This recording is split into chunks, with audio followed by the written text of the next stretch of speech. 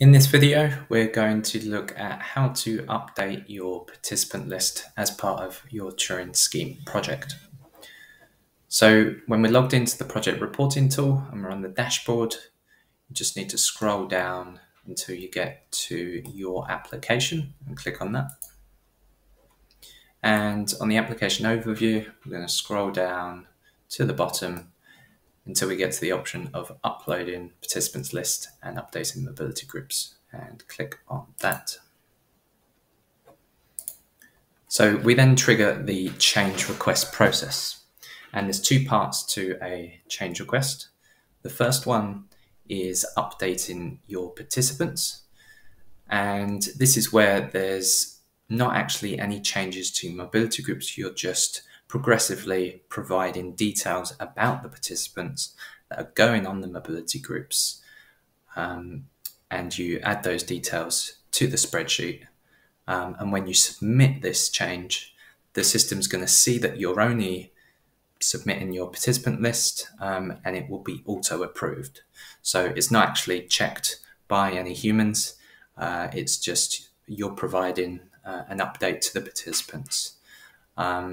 Whereas the second option is when you require changes to the mobility groups, so such as the number of participants that are going on the mobility groups. Maybe the date of a mobility group is changing, the month, for example. Any actual changes to the mobility groups needs to go through this second option. But for the purpose of this demonstration, we're just going to look at this first option. So I'm going to save and continue, and then I'm prompted to download the participant list. And this is going to download any previous changes that I've submitted. So based on my mobility groups, maybe I had a change request previously and I changed the participant numbers for a mobility group from 90 to 100. So there's now 100 participants going. So when I download this spreadsheet, there would be 100 rows in that spreadsheet. And so the structure of the file sort of regenerates each time you complete a change request. So it's up to date according to any mobility group changes. So now that I've downloaded that, I can open it up. And now that the file's open, I just need to scroll to the top and all the way to the left, and I can see the start of the file. So first thing I'm gonna do is enable editing so that I can edit this file. And so there's first thing to read is the instructions provided here. So it explains that the columns in gray are just pre-populated from the project reporting tool and just here for reference only. So how this spreadsheet works is that there's one row per participant for each of your mobility groups.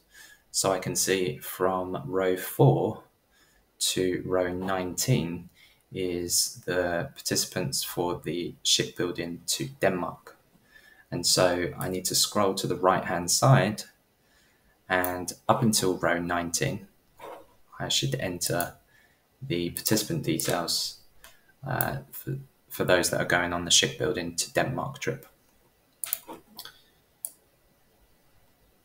Some points to mention about in terms of using this spreadsheet. So you can reduce the columns if needed.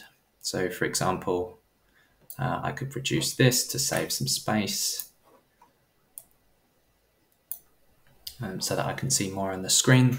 You can also zoom in and out using the zoom down here. So again, that might help you in adding the details and being able to see which mobility group it's corresponding to. You can also freeze some of the columns if it makes it easier. So by selecting the first cell here and then going to View tab and freeze panes and freeze panes again, you'll see that the mobility group details on the left have frozen and the participant details are now on the right. So I can see clearly that these rows are for the Denmark trip, and I could enter participant details up until there, and then I could scroll to the right and continue adding their details and scrolling as necessary.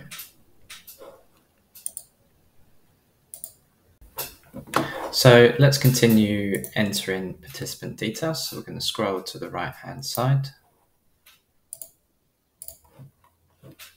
So we're then asked for the date of birth. So this needs to be between the date range stated here. If I don't enter a date between that range, for example, the 1st of January 2022, I'll get an error. Now, it's possible to bypass some of the validation in the spreadsheet. And this can happen when you're copy and pasting from other sources. So, for example, if I open another spreadsheet to demonstrate, and I enter that date, 1st of January 2022, it's acceptable in this spreadsheet.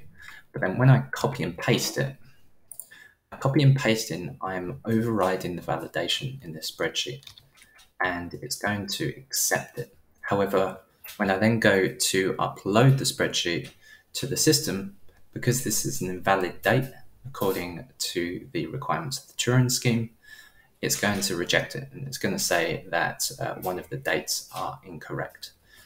So by copy and pasting, that can cause those sorts of problems to bypass the validation that's built into the spreadsheet to try and guide you to enter the correct information.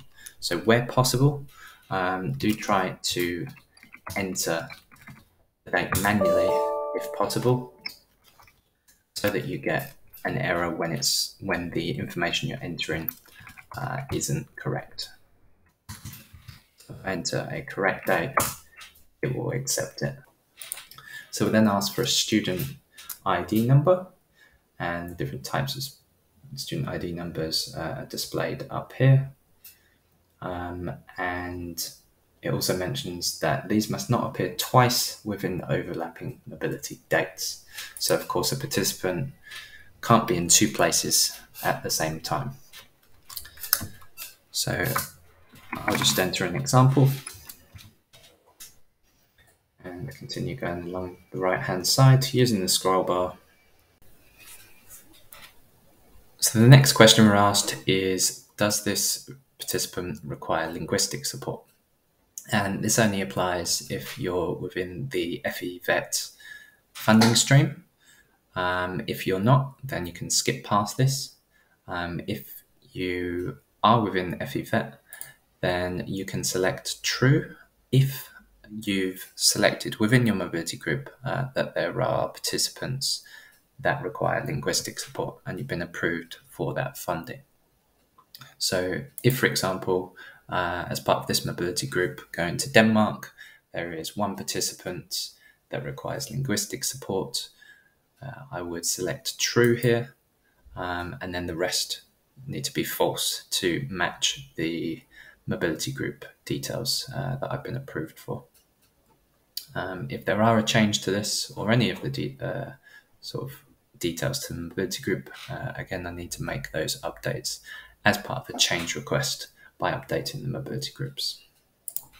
The next question is the mobility start date, and the guidance states that this is the date of arrival for the participant. So, for example, if I've stated that this trip to Denmark is going in March 2023, I might state that this participant is going on the 1st of March, and they're coming back on the 1st of April. It's important to take note that these dates need to be within the duration that you've been approved for the mobility group. So if I'd only stated that this mobility group is going to be 2 weeks, and I'm then stating that this participant's going for a month, when I come to request payment for this mobility group, this wouldn't be approved. because it sits outside of the funding that I've been approved for this mobility group.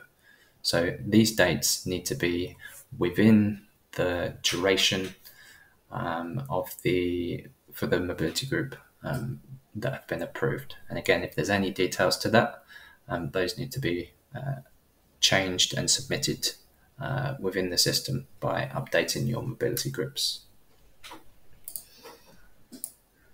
So we're then asked further details about each participant, and these options can be selected from the drop-downs.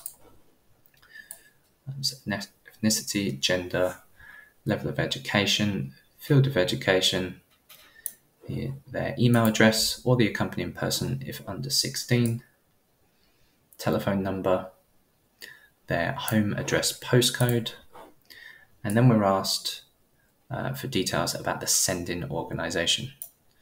So this is the organisation that's sending the participant on their mobility. So again, selecting from a drop-down, and then the organisation name, country, and address. And then we get to the receiving organisation. And similarly, this is the organisation where the participant is completing their mobility. So similarly, the type of organisation, their name, and address. And important to note here that all of the columns in this spreadsheet are mandatory. Now, if there's a case where you can't enter details, for example, maybe there's not an address line 2, you could enter NA in here. But all of the columns are mandatory apart from where they stay optional. And there's just 3 columns towards the far end that are optional, including the last one. And this is important because you can't request funding, you can't request payment rather, for participants that are not complete. So although I'm just uploading details at the moment, now it's perfectly fine to not enter the details, all of the details at this stage. You might not know all the details about the participant, and it's fine to just progressively upload these details as you know them. But when you come to requesting the payment, all of the columns here that aren't stated as optional must be fully completed. Otherwise, the system will return an error, and it will say that the participants haven't been fully completed. Or if you go to then request a partial payment, you'll get a different spreadsheet, and it will only show you the participants for that point of expenditure that have been fully completed. And you may think, where are my other participants? And in that other spreadsheet, it states that only the participants that have been fully completed will show in that spreadsheet. So important point just to note there, that you can only request payment for participants that have been fully completed. So we're going to continue scrolling along. And after the receiving organisation details, it then asks, is this participant a send learn participant? And again, this needs to match up with the mobility group details. So to this trip to Denmark, I may have stated that there's 1 send learner, and I may have stated that there's 3 disadvantaged learner participants. So in which case, I'd enter those trues to match up with the same number that have been approved for in the project reporting tool. Similarly, there's 3 columns asking for send costs, exceptional costs, and exceptionally expensive travel. And again, these need to match up with the amounts you've been approved for within the project reporting tool. So I may have stated that on this mobility group, this participant who is send learner participant requires £100 of send costs.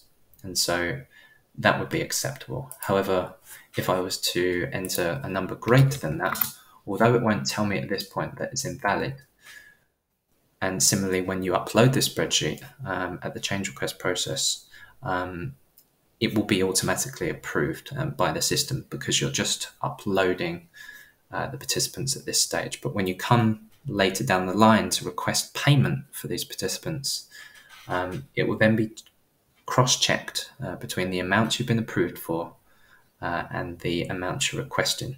And it will see that the amounts don't match up and that you've exceeded that amount, and your payment request may be rejected.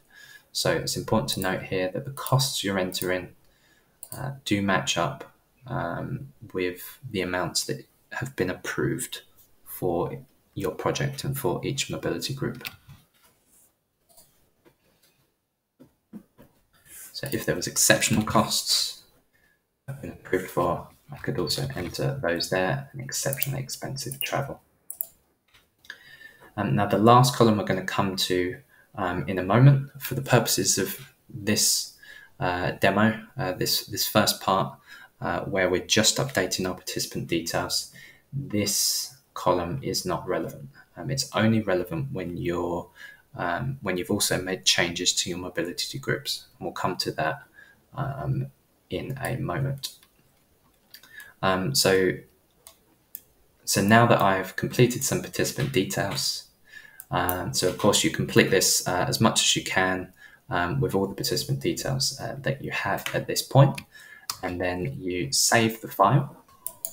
And when we go back to the project reporting tool, we can continue past the participant download screen, and now we can upload the file that we just updated. So when we browse for files, we want to select the most recent participant list that we just updated. If you attempt to upload a participant list that was part of a previous change request, you will receive an error, and I'll just demonstrate that here. So in this case, it's telling me that I must go back and download the participant list from the previous page because the structure of the file doesn't match what this change request is expecting at this point. So I may have since then changed the number of participants, or the details may be removed at this point. So it's always important to download it from the previous screen so that you've got the latest details, and then you add to that file and upload it here. So if I try that again and upload the participant list that I just made changes to, it will accept it. So we can now save and continue. And we get to the check your answers screen, and it just confirms that we're updating our participant list and we've uploaded the file, and we can then submit that participant list.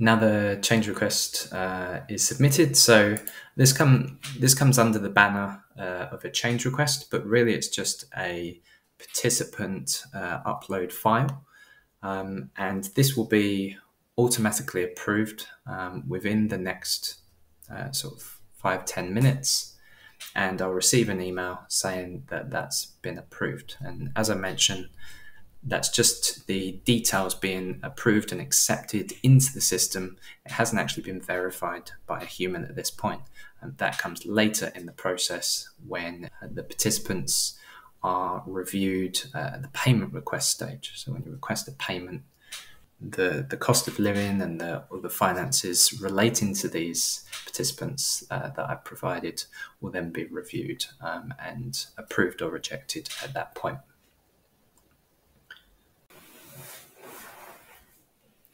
So now if I go back to the dashboard and I go back into my application, scroll down to change requests, and I can see that this change request has already automatically been approved. And I can go into it and view the details. So I can see again here it was approved, and it was just the participant details that were submitted. So one other point to look at with participant changes is when you're removing participants or reducing the number of participants from a mobility group. And I'm just going to show how that process is done. So if you're removing participants from a mobility group, you need to select the second option, which is to update your mobility groups and the participant list. And I'm going to go into my shipbuilding in Denmark mobility group. And you can see I've got 15 learner participants attending. So I'm going to click on Make Changes and change the learner participants. And I'm going to reduce that down to 13. So reducing it by 2. And I'm going to save and save again. So we can see my adjusted project cost has gone down, and this change request is now in draft for this mobility group. So I'm going to mark as complete. Now to remove those 2 participants, I need to download the participant list here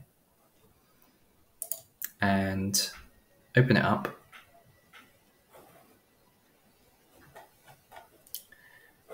And I'll enable editing. And what I need to do here is to use the last column in the spreadsheet, remove participant.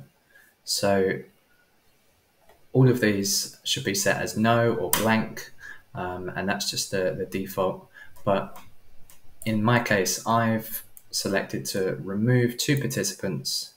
Now the system doesn't know which 2 participants I want to remove. And of course, it can't assume which ones, because it would, if it did, it would suddenly remove 2 at random. So I need to tell it which 2 to remove.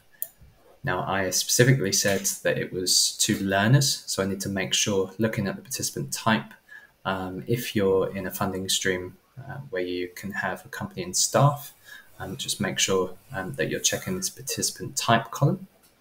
But in my case, it's 2 learner participants. So I'm going to say that it's row 4 and 5, the first 2 participants listed here. So I just need to select from the drop-down yes and yes to remove those 2 participants. And I'll save, close the spreadsheet, and then continue to the upload. And I'm going to select the file that I just saved, and it will accept that. So it's verified that the number of participants match up. So it's expecting me to select yes in 2 participant rows for that mobility group that I selected. And when I save and continue and submit this change request, it's going to reduce down from 13, and it's going to, from that participant list I uploaded, it's going to remove those 2 particular participants that I selected in the spreadsheet.